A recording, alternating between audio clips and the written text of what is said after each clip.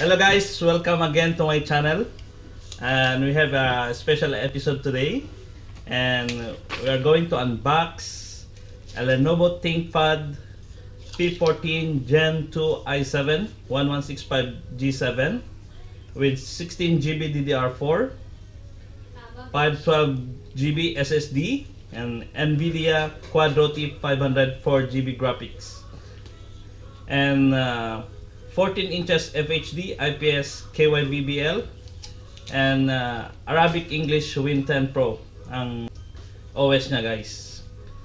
So this is sponsored by Mr. Jojo. Okay, very excited na ako, guys, i-unbox itong, I think, gaming and for graphics laptop intended for usually CAD, mga architect works. Excited.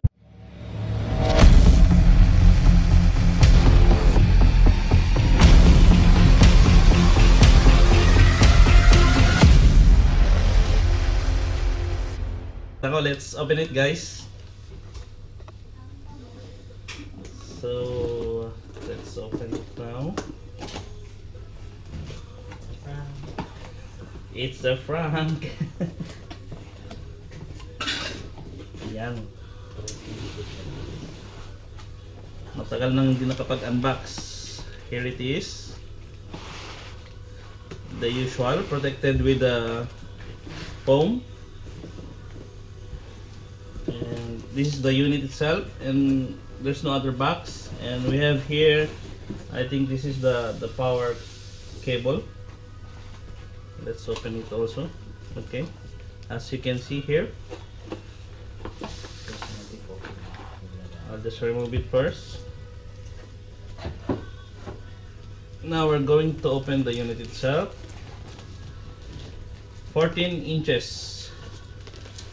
The best to pag lalo na pag mobile kayo, guys, palagi kayong umalis, mabilis ilagay sa iyong bag, magaan.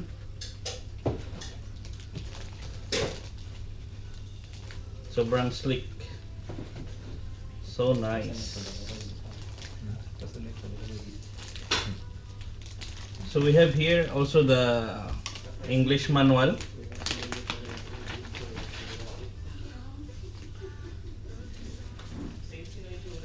So these are the manuals, guys. Now here for the unit, the usual ThinkPad logo here.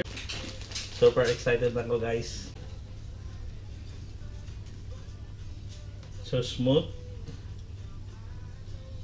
Okay, we have here the C-type power and one USB. I don't know these two peripherals here.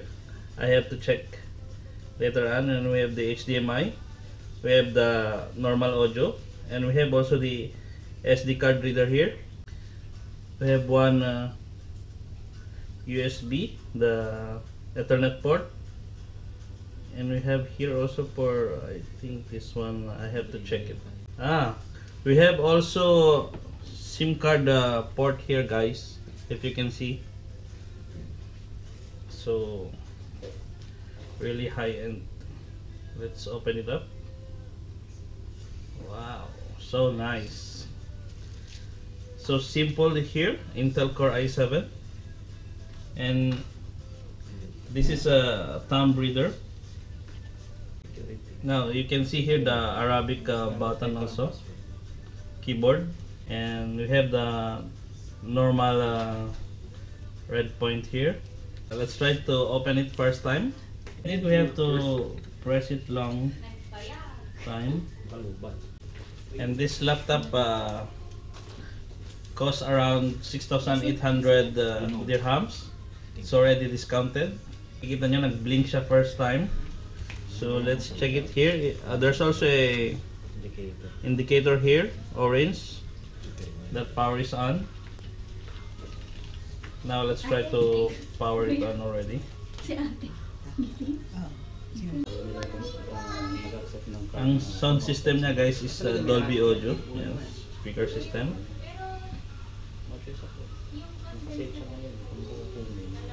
Saan? Sa mo yun? Sa Ampon?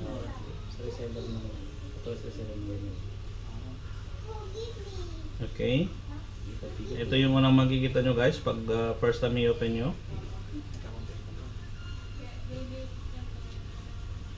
Let's just select United States, US. Want to add? Let's skip it for now. So it will ask you for Wi-Fi connection.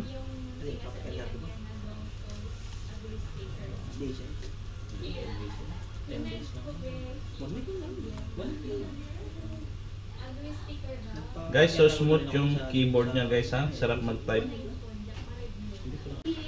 Ayan, mayroong license agreement. So basahin nyo lang to guys para aware din kayo regarding the Windows 10 license agreement.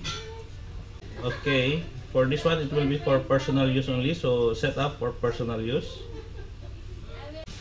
So guys, it will add let's add first the Microsoft account. This is the startup procedure. It will ask you also for the fingerprint, okay, to sign faster and more securely. But for now, we'll skip it. Create a pin. Okay, Windows Hello pin. Okay, my first time, kailangan din pala niya ng pin. What takes a second to create and gives you a fast and secure sign-in? A Windows Hello pin.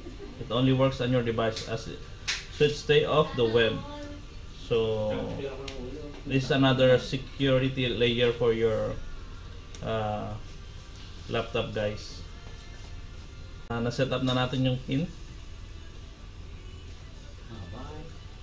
Para mo gamit ah. Ang dami niyang security features guys.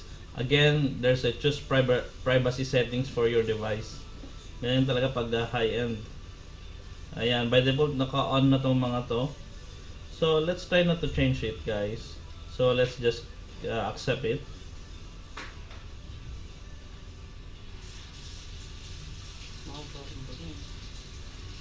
Your experience. So saan mo ba siya gagamitin guys?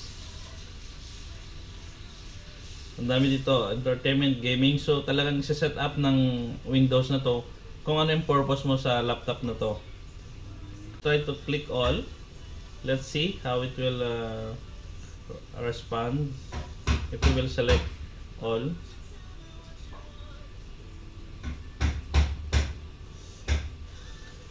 Okay, this one, use your Android phone from your PC.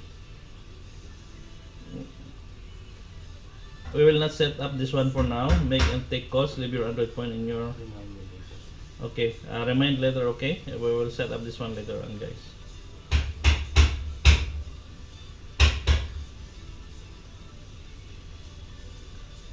Backup your files with OneDrive. So if you already have OneDrive before, I think you can register. Let's try to click on next. Claim your free trial. Okay, there's an option also here to claim free trial for Microsoft 365. Let's leave it for now. I'll keep no thanks. I have another app to install. Discover your next favorite game. Oh, low monthly prices. So we can just keep this one for now. It will ask you also for the games offer. Advertisement to Windows 10. Yeah. Favorite and Windows 10 for one low monthly price. Plus EA Play and PC is not included at no extra cost. Okay. If you're a gamer guys, you can avail this one. If not, you can skip it for now.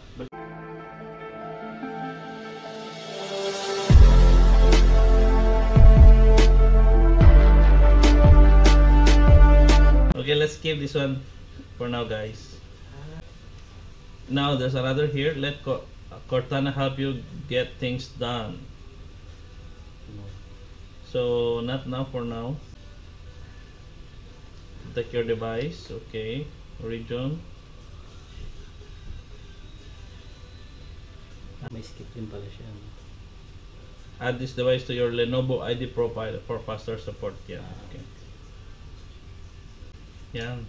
Nagsa-set up na doon sa preferred settings natin guys. Experience. So let's just wait. Okay. So ito yung default startup na guys. Windows view. So by default we have Microsoft Edge. And remaining you will add it manually. Ito yung system model niya guys sa 20VX004RAD. Yan kung gusto niyo i-search yung part niya. Is Intel Iris Xe graphics.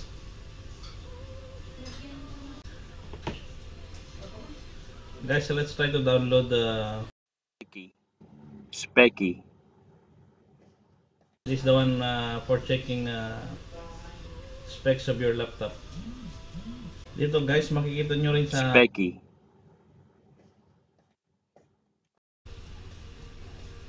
dito na rin guys, double check nyo yung operating system, CPU. Ayan. Intel Core i7 at 2.8 GHz, Tiger Lake Q 10M NM technology. Ayan. RAM 16GB. Motherboard, yan. Ang graphics niya is wide viewing angle and high density flexi view display at 1920 by 1080. Ayan. Intel Iris Xe graphics Lenovo 4095 MB NVIDIA T500. Ito yung tinatawag na Quadro T500 4GB graphics guys. Ito daw yung recommended for CAD application. The best, smooth daw. Quadro family. Quadro family. This is what you get with 6,800 dirhams. This kind of specs guys. So alam nyo na yung budget nyo kung ganito yung mga inasam yung specs. Ulitin ko guys 16GB na DDR4, 512 na SSD, NVIDIA Quadro T500 4GB graphics, 14 inches na Lenovo. So excited na kaming i-run ito guys. First we have to install the CAD and everything, then we'll let you know how the performance will work well. We will show you here the specs. Thank you so much for watching guys. See you again next time. Bye. Dami